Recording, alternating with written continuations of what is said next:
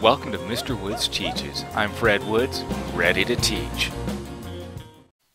Here's the problem of the day for Mr. Woods Teaches. Hi mathematicians, welcome to Mr. Woods Teaches Number Talks. Hey, today I have my great friend Josette. Josette's a musician with the Oxen Band. Okay, so Josette had 20 guitars in her collection. John gave her 10 guitars. How many guitars does she have now? How would you solve that? What strategy would you use to solve the problem? Would you use a picture or something else?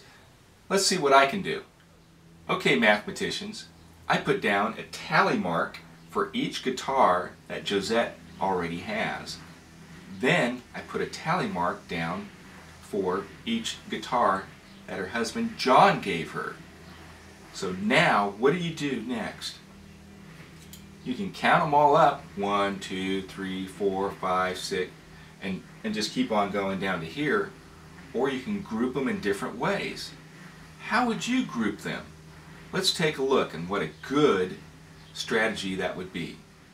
Do you see how I regrouped it? I know that there's 5, 10, 15, 20. So see how I counted by fives? And then John gave her 10 more, so that's 5 and 10. So now we can count by fives. 5, 10, 15, 20, 25, 30. Or did you come up with a number sentence to figure this out? Let me draw that for you. Josette had 20. John gave her 10 more. So 20 plus 10 is equal to, remember we just added the 10s right now? 30. 30 guitars, that's how many Josette has. Remember to like, share, and subscribe.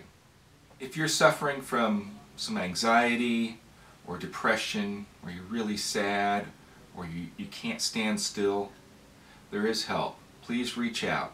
See information at the end of the video.